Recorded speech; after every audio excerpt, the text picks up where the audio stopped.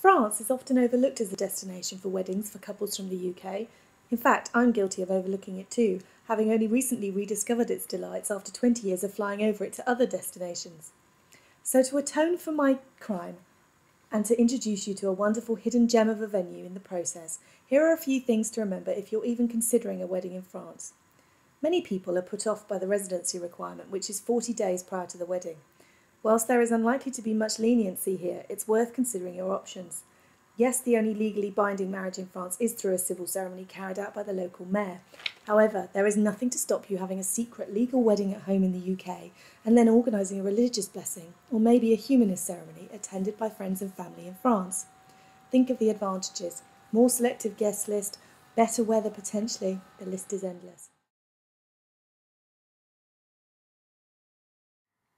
We were introduced to Saskia and Martin at l'Abbaye du Palais near Bourgneuf while staying at Chez Jalot, the Grand Designs house in the beautiful Limousin region of central France.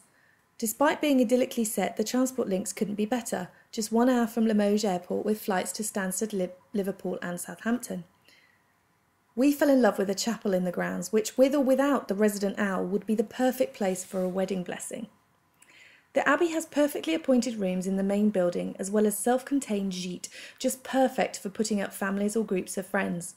In total, there is room for about 50 people on site. Martin has extensive catering experience in his native Holland, and both he and Saskia are passionate about what they do, looking after people really, really well.